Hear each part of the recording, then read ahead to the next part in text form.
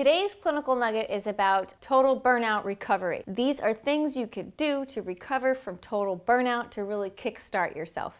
The first thing is, at night, before you go to sleep, I want you to have about this much water, 8 ounces of water, with a teaspoon of Himalayan pink salt. And then, when you wake up in the morning, I want you to have an adrenal healing creamsicle. The recipe's on the blog. Twice throughout the day, you'd take 5 to 7 drops of licorice root, as long as you do not have high blood pressure. And then in the afternoon, I want you drinking a full mug of bone broth, preferably organic, pasture-raised bone broth with a teaspoon of ghee and 1 cup of berries. And then before bed, you take 200 to 800 milligrams of magnesium. You do these simple things for several days in a row. I guarantee you're going to pull yourself out of burnout faster than you ever could have imagined.